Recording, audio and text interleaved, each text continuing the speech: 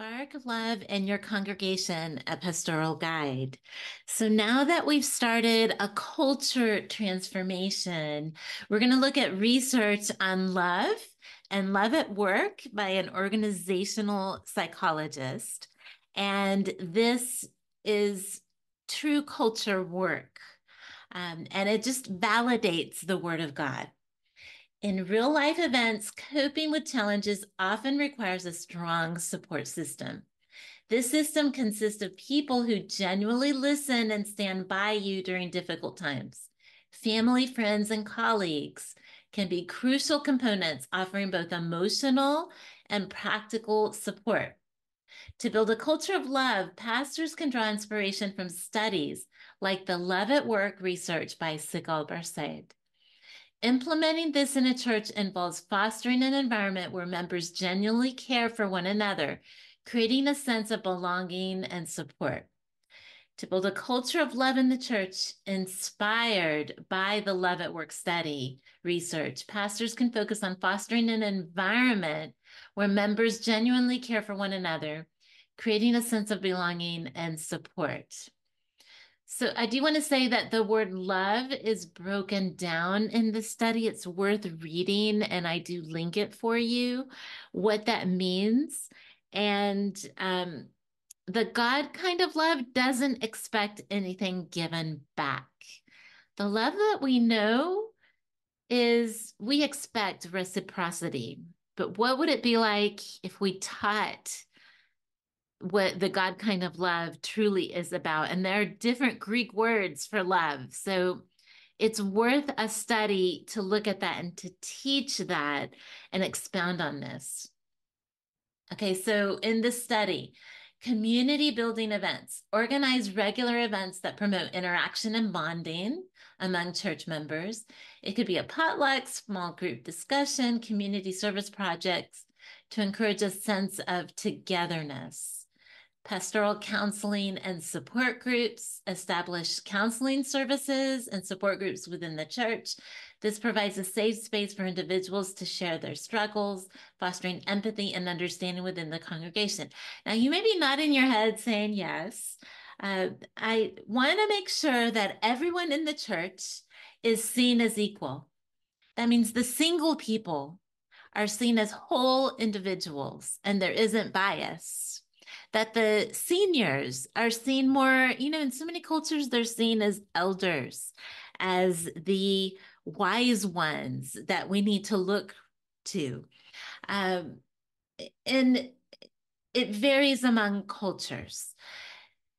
So if we're hearing ourselves or members of the congregation speak words, then we need to look at bias because we all have bias. This is when I'm going to plug the life skills for leadership because I talk a lot about microaggressions. I talk a lot about the diversity and equity and inclusion. And again, that's a great concept that in many ways has become political. And in the world, we look at it and say, no, that's not good. There are real godly concepts in it. It's just the way that it's being implemented. I mean, God's not in it, so how can it be implemented in a godly way? But the principles of it are really good, and there is bias in the church. So everyone is equal and everyone's included. And it's not, oh, we put this group over there because of our preconceived notions. So that's another column that I have. It's called Life Skills for Leadership. There are online courses with video lectures that delve into this, as well as culture work. It's called Strategic Leadership. So we also want to encourage acts of kindness, promote a culture of kindness by encouraging members to perform acts of kindness for one another. This could be as simple as offering help to someone in need, expressing gratitude for others' contributions. That's in the happiness habits. How to do that, ideas. Communication platforms utilize modern communication platforms to strengthen connections. Online forums, newsletters, social media groups can facilitate ongoing communication and provide a space for sharing joys, concerns, and prayer requests. We really want to monitor that because there's so much negativity on social media. There's a lot of bragging. So there's pride. So we want, if we have that, and it's people in the church, especially if it's church sponsored, someone needs to moderate it to intentionally establish culture and expectations there. Mentorship programs, establish mentorship programs within the church, connecting experienced members with newcomers or those going through challenging times. This mentorship can provide guidance, support, and sense of belonging. We want to really be careful not to be controlling of people. I hear stories and I just nod my head and I listen and I validate their experience. I know that churches are very well-meaning, but the experience of a person walking in who has known God historically and they're rededicating or they're just being woken up. God is waking up a lot of people right now. He's leading a lot of his people to repentance, to be ready to meet him when he comes back. And it's going to happen. People are going to walk in. They have great foundation, and you might not know them, but God does. And so we want to make sure that we're not patronizing or saying you have to follow this, because really they have to follow what the church says. We have to follow what God says. And there's, if they want to come to your church, it's like you live in my house and you're going to live by my rules, or you have to be outside. We really need to take that before the Lord with what does that need to look like and how can we modify that? What would Jesus do? Really delve in to a deep dive in the Word of God. There are times when I have questions. I have a lot of questions, and I'll just ask the Holy Spirit and I'll read, and I'm just reading the Word of God like a book, and things will pop out at me that I haven't noticed before in the same passages. That's Him. It's Him enlightening me, teaching me, and answering my prayer. So I really recommend that you do that with how these these prodigals are, but none of us are above that. All of us have sinned and fall short of the glory of God. And really, have you been consistent with the Lord? Because when I look at statistics, and we do have a teaching on this, I look at statistics on porn and people in the church as well as pastors, men and women. And so no one is above this. All of us need to repent, and especially leaders with the saving face need a safe space to talk about these things.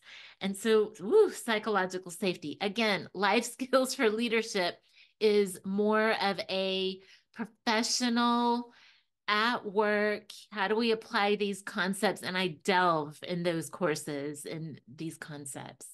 Um, we want to teach a series on love, develop sermon series or teaching sessions centered around the concept of love, use practical examples and real life applications to help members understand how to embody love in their daily lives. What does it look like? And talk about real things that are happening. Gossip, talk about slander, talk about defamation. Just look at social media. Look at social media of people in your church that you think, oh, they wouldn't hurt a fly.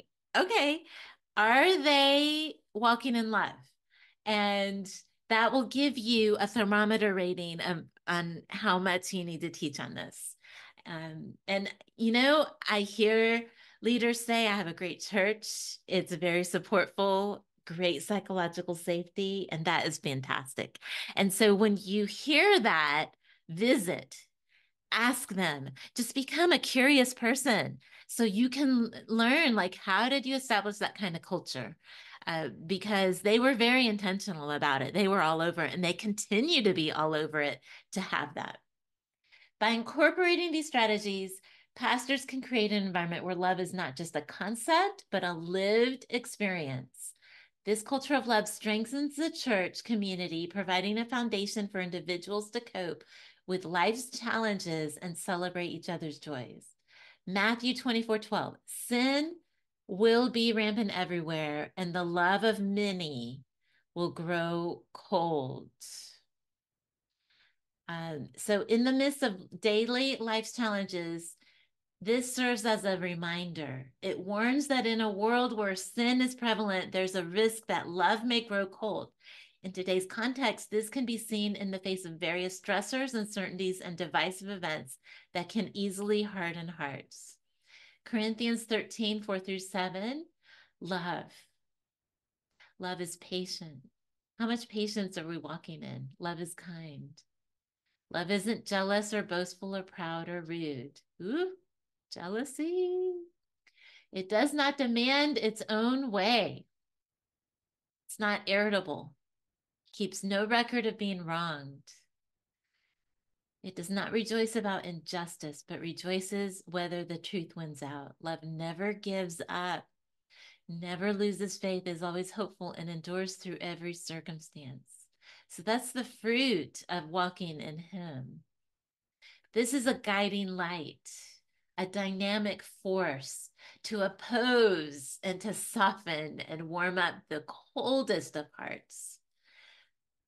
Pastors can relate these principles to current stressors in people's lives, emphasizing the need for patience and kindness in the face of adversity. The world is prideful and selfish, and we want to have a culture where we're embracing selflessness and humility. Keeping no record of wrongs is really relevant where forgiveness and understanding are crucial because we have a lot of injustice, we have lawlessness, and we are the beacons of light to stand for truth, rejoicing when it prevails over falsehood. We need to incorporate teachings and practical insights into messages and guide the community towards a culture rooted in love. This is this will result in a powerful support system, warmth, compassion, and it's not just an abstract concept. It's not just a good sermon, but practical and transformative, enduring through every circumstance. So, atmosphere, just listen to these words: rooted in love, supportive atmosphere, and repentance for individuals facing life's challenges. And in this study, Sigal Barsade went to 7 industries. It started in a long-term care facility, and then it went across industries. So it was like finance and real estate. It wasn't just healthcare. And they focused on employees and how the employees treated one another. A lot of times we think of the customer, and a lot of customer service is geared towards how do you treat the customer in the training. We also need to talk about the employees and how the employees treat one another and translate that to the congregation and how the congregation treats one another. Then the world will flock to our churches. We don't need to do marketing because they'll see the love, they'll feel the love, they'll experience the love, they'll see how authentic it is.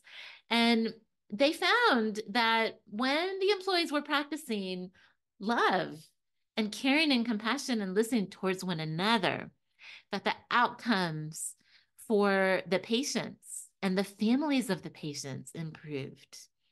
They also found that there was less absenteeism and people were happier to come into work. So if people are missing church, there may be a reason. I know we all have stressors, or we want to watch football or go to the lake on a nice summer day. But it also could be the atmosphere that it's really stressing them out and they'd rather watch it online. And it's much better in person. Something, the way that they monitor this, like how did they get all this data? They observed. They had researchers there taking notes. And once you get used to somebody, you forget, and they really are like a fly on the wall. So it's a fascinating study. It's something to glean from. It's this study, I use it in all of my corporate trainings. And what I'm doing with these teachings is I'm taking the concepts and I'm blending them with the Word of God. And I'm bringing them into the church, the how to build healthy culture, how to lead strategically, how to work with and foster community with multi generations in a congregation. That's the purpose. And because they are concepts that have been proven through research, so it's empirical proven to work with teams. And so, why wouldn't it work with church when it's all aligning with the Word of God? So we're seeing synchronicity here. So, Father, in Jesus' name, we thank you for wisdom. We thank you for insights. We thank you for research studies and psychology and science and faith and your word of God. We're using everything that you're giving us because these times are challenging us and we're being distracted, and so are members of the congregation, and we're experiencing stress. You said that men's hearts will fail them when they see what's coming upon the earth. We are in those times right now, and we need to focus and fix our eyes on you, the author and finisher of our faith. So we need every tool in our arsenal, and we thank you and we praise you. You are good, and your mercy endures forever. And I just see your goodness. And we thank you and we praise you in Jesus' name.